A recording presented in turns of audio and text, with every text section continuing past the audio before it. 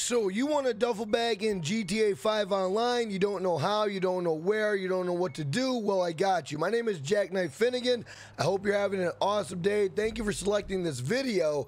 I cover a lot of Grand Theft Auto 5 content as well as Rockstar games. If you could, hit the sub, hit the like, and ding those bells. That'd be much appreciated. But let's jump right into the video. First, you're going to need an auto shop. And this should work with all auto shop contract finales. If you're doing the ECU, Union Depository, whatever one you're doing, this should work. Load into the mission, wait for them to call you, and then go up to your interaction menu, go to style, go to bike helmet, and start clicking on all your bike helmets. Just start clicking on them, doesn't matter. Just keep clicking, moving over, clicking on them. Once you think you have done that enough, open up your phone and then go to the center, go to quit job, go back into your session. You should have the duffel bag that was part of that auto shop contract. As you can see, I do right now. You're gonna wanna go and get an oppressor or your helicopter, whatever one you prefer. Got your oppressor, your helicopter, you're gonna wanna jump out where the mask store is, and you're gonna wanna ever so gently glide into the mask store.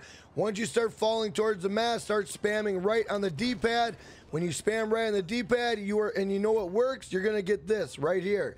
Now, when you get into this screen, all you gotta do is go to edit saved outfits, go and just name your outfit. See, I saved it as Jackknife Blue. Now, to make sure you got it, go to your style, go pick another outfit, pick the same outfit you saved it, boom, there you go. Now you got yourself a duffel bag.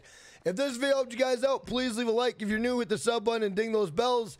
With that being said, hope you guys have an awesome day. I'm out of here. Peace!